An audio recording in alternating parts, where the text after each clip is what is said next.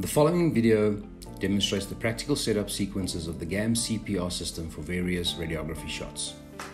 Before starting, ensure that the projector is in the safe or locked state. Fit the collimator aperture selected for the specific application into the collimator as follows. Loosen the lock screw at the front of the collimator using a flat screwdriver, approximately 2 to 3 revolutions. Loosen the thumb screw so that the collimator connector ring slides away from the collimator body 2 to 3 millimeters. Insert the selected aperture into the aperture port, ensuring the correct orientation of the aperture opening. Slide the collimator body back into the collimator connector ring, ensuring that the ring covers the indentations on the aperture. Fasten the thumb screw. Fasten the lock screw using a flat screwdriver. This can be adjusted again for accuracy and orientation later once the collimator is fitted to the projector. The collimator body is marked at 0 and 90 degrees to assist with this adjustment. The collimator can now be fitted to the projector. Loosen the thumb screw on the projector and remove the dust cover by twisting clockwise and pulling. Insert the collimator into the front of the projector, ensuring that the pins are aligned with the slots in the collimator connector ring. Push the collimator into the projector recess and twist anti-clockwise. Fasten the thumb screw on the projector. Use the GamCPR calculator to calculate the required primary beam shielding as per the instructions before proceeding with your next setup. Load the calculated number of lead sheets into the primary beam shielding cassette by sliding them into the opening.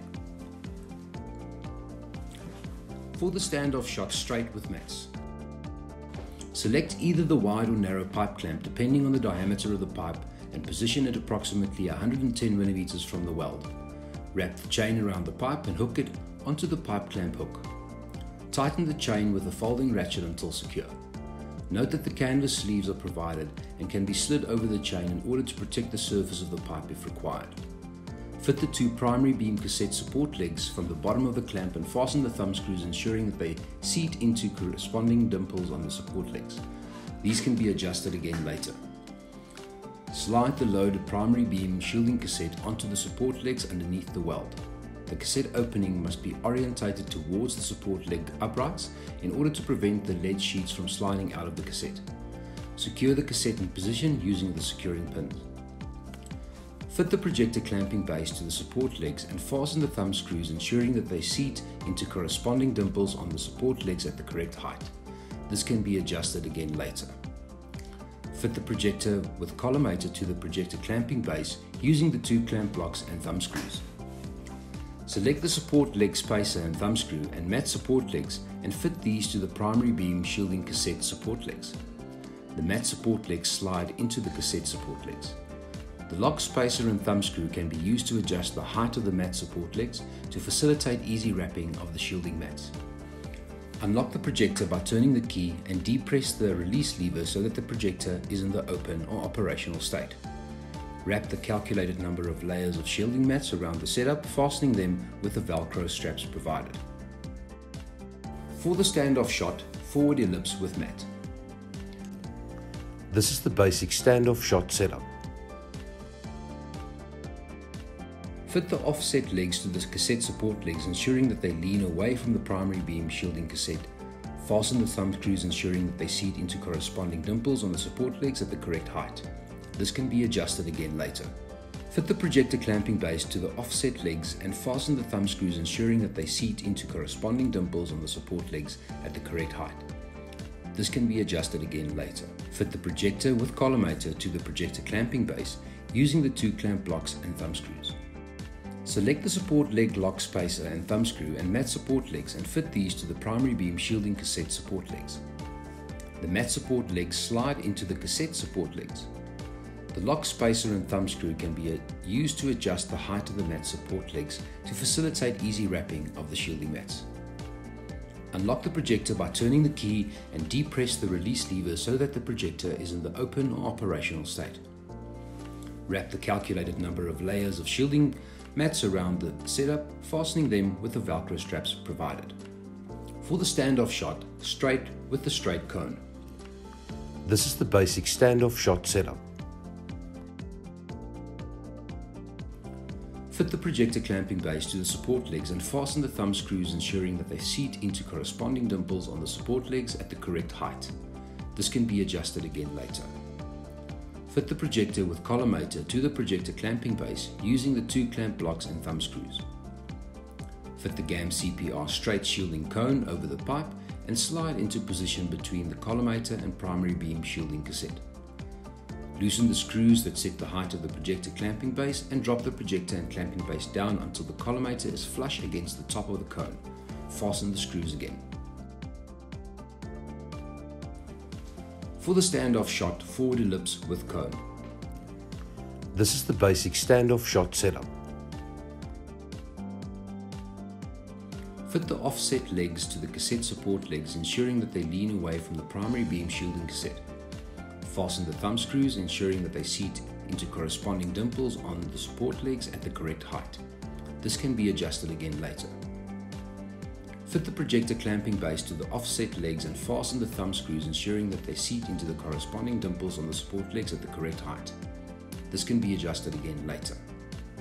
Fit the projector with collimator to the projector clamping base using the 2 clamp blocks and thumb screws. Fit the GamCPR offset shielding cone over the pipe and slide into position between the collimator and primary beam shielding cassette. Loosen the screws that set the height of the projector clamping base and drop the projector and clamping base down until the collimator is flush against the top of the cone. Fasten the screws again. For the standoff shot backward ellipse with mats and straight legs. Select either the wide or narrow pipe clamp, depending on the diameter of the pipe, and position it approximately 110 mm from the weld. Wrap the chain around the pipe and hook it onto the pipe clamp hook. Tighten the chain with a folding ratchet until secure. Note that the canvas sleeves are provided and can be slid over the chain in order to protect the surface of the pipe if required.